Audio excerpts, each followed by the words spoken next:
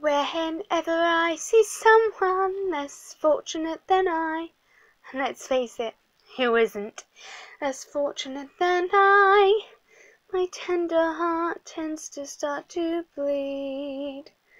And when someone needs a makeover, I simply have to take over. I know exactly what they need.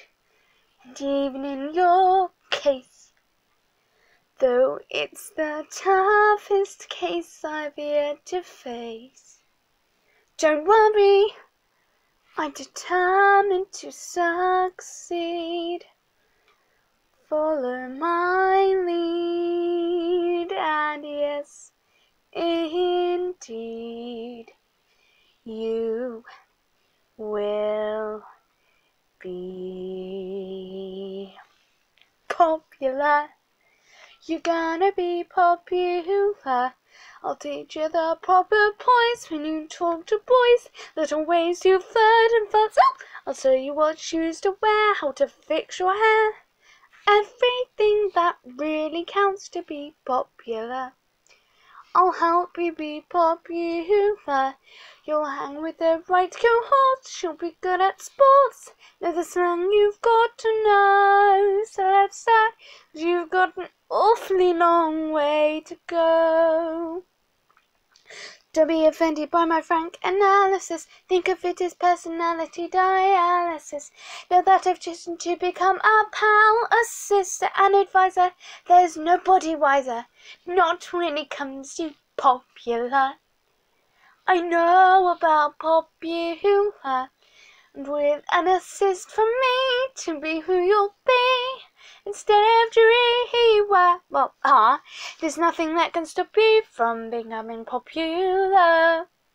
La, la, la, la, la. We're gonna make you popular. When I see depressing creatures with unprepossessing features, I remind them on their own behalf to think of celebrated heads of state, or especially great communicators. Did they have brains or knowledge? Don't make me laugh. They were popular, please. It's all about popular. It's not about aptitude. It's the way you're viewed. So it's very true to be very, very popular, like me. And though you protest your disinterest, I know clandestinely you're gonna grin and bear it. You know that popularity.